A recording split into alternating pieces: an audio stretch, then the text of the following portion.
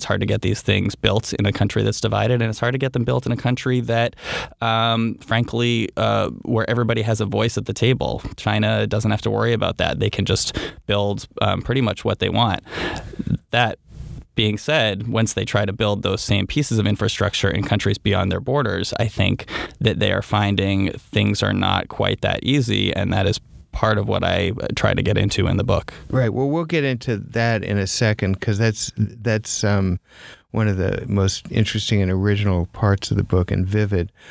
You know, if you go back to Nixon's trip to China and the first kind of opening up and modernization, which I'm old enough to remember watching from the sidelines at least, the feeling among many Americans was that these were first steps, including China's adoption of free market mechanisms, on the way to its becoming a U.S.-like society that would become also not only more capitalist, but more democratic politically, opening itself up to free speech and free press and so on. The picture looks pretty different now.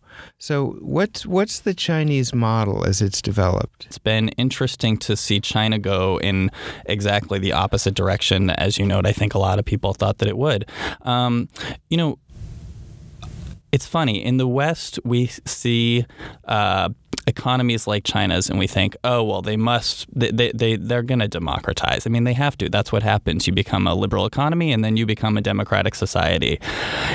In a funny way, being a more authoritarian society is what has helped China's growth so much. And I think that once you sync up incredible capitalistic growth with an authoritarian government, if you can get those two things running parallel, you can get the kind of explosive growth that we could never really achieve in a country that's run like ours. So I think that's one reason why it maybe hasn't gone in that direction. And then another reason is purely President Xi Jinping's vision for the country and his rallying the Communist Party and the people of China behind him.